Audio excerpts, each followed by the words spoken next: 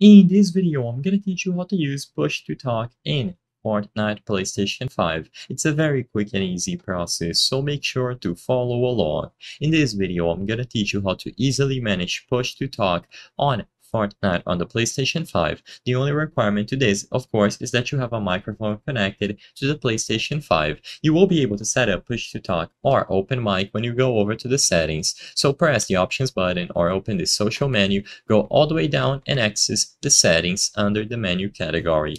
When you are inside of the settings, there are going to be two relevant options. First, you have to go over to the audio category, so press R1 until you reach this category here, and at the left, you will be able to go over to the voice chat category or just keep scrolling down. In here, you will find this option, voice chat method. This is what you have to set up first. So if this is set to open mic, everything that you say through your mic is going to be transmitted if it gets caught up.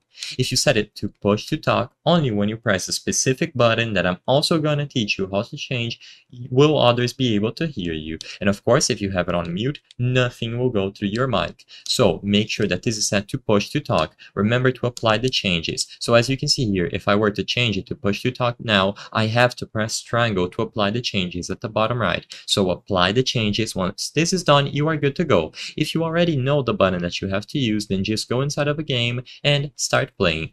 Alternatively, go over to controller mapping, and in here you will be able to browse through various categories. So you have general and then others. Under general, one of the options is going to be push to talk, bindings for push to talk. This is where you can set it up. So for example, let's say I want to use push to talk every time I press down on R2. So all the chat that I would have to do is set it up here. As you saw, there are other buttons tied to R2 already, so they say that it's better not to use R2 or L2, but I'm just using it as an example. You can set it to whatever you like.